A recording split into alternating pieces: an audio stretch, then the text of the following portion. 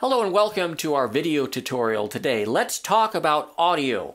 You know, audio is a very important part of our videos, obviously, but you'd be surprised how many people ignore the audio. They use inferior mics, they use inferior equipment, makes themselves sound like they're in some kind of a tin can or some kind of echo chamber. But you know, when you make a tutorial or make any kind of video production where you speak, it's very easy to mispronounce words. It's very easy to stammer. You know, you can get rid of all those mistakes without having to do your project all over again. How do we do that? Well, it's quite simple. I'm using Vegas Pro from Sony. You could also use Vegas Movie Studio as well. And most all software packages would have the ability to cut out certain segments of your audio. In other words, to take out some of those mistakes. I'm going to play a little segment here and show you one of the mistakes that I made that I really would rather get rid of.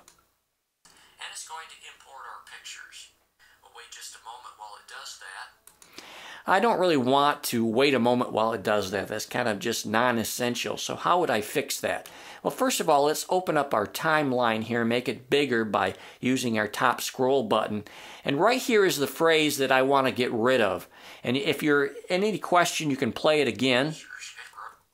Let's go backwards and go forwards. Wait just a moment while it does that. Now we're backing it up here. Wait just a moment while it does that. You notice I was able to go backwards and forwards, and I'm using shortcut keys. If I press the J key, I go backwards. Press the K button to stop, and press the L to go forward.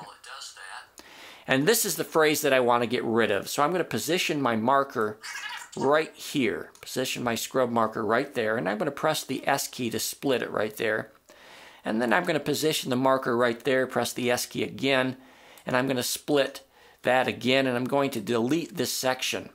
You notice it keeps a blank space there. And there's two different ways. I can either drag this over to correct it, or I can leave it back up here. Let me back up and show you another way we can fix this.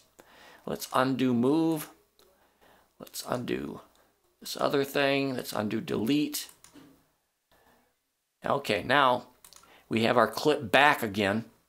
And this is the beauty of non-destructive editing. I mean, you can just back yourself up. If you made a mistake, go forward again. But we're going to go up here into one of our options and click on the auto ripple effect. What does that do? Well, watch this. When I right-click this and delete it, boom, this track automatically fills up the gap so there's no gaps in it.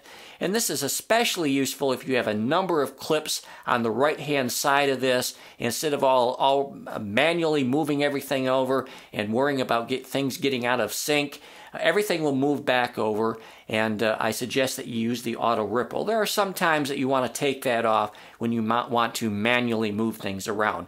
Let's listen to this again now and see what it sounds like.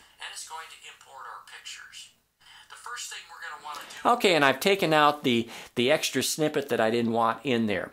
And you can do this for a little stammer, you can do this for all kinds of things. You can get right down to the nitty-gritty and take individual words out or even beginnings of words.